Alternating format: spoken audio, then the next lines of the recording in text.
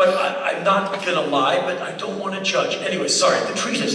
I expressed all of this. It took 3 hours to write the treatise, and I sent it back to RuPaul. And RuPaul wrote me back later that day, and he said, "Henry, you are the most serious person I have ever met in my life." What do you mean? Anyway, he said, "Look, Henry, I worry about you sometimes." Don't do it! I'm afraid that you're not having enough fun. You're damn right I'm not having enough fun.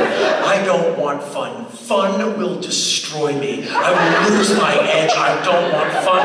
I will be woken up in 0430 hours by someone screaming in my face as they dump a bucket of ice cold water on me, telling me that not only was that my shower, it's also my breakfast. Go! That's what I want. Even when I don't want it, that's what I need. So fun will destroy me.